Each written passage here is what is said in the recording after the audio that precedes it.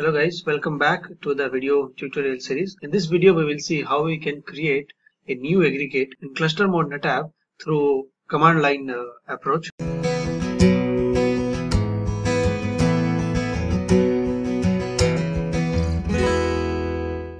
In order to see the existing aggregate, execute the command storage aggregate show. Currently we have only two aggregates, that is one on node 1 and the second is on node 2, and both of these are the root aggregate. So today we will be going to create a data aggregate. First of all, we need to know what are the available disks are there to create an aggregate. So all spare disks present in the node are eligible for aggregate creations. So in order to see that list, execute the command storage aggregate show spare disks, then the node name, that is node 1. Here we can see the list of spare disks which are eligible for disk creation. We can also see the status of some of the disks are not zeroed. These needs to be zeroed first and then we can add it to the aggregate.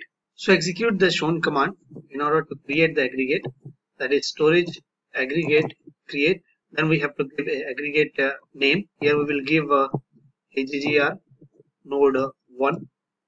Then we have to give the disk count, so I will be giving it as 5, and then I will specify the node here, and the node will be the node 1. Then I will specify the RAID type. So RAID type I am going to give it as RAID DP.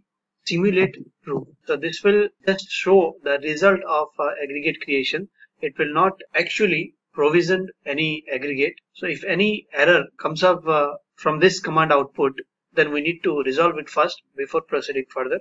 So just hit enter. So as we can see, the job has been succeeded, and aggregate creations would succeed for aggregate AGGR node 1, and it has also shown disk that will be added to it. So now we can execute the command without simulate true, actually create the aggregate. So now we can see that job succeeded, and again we can execute the command storage aggregate show to see the new aggregate that has been created.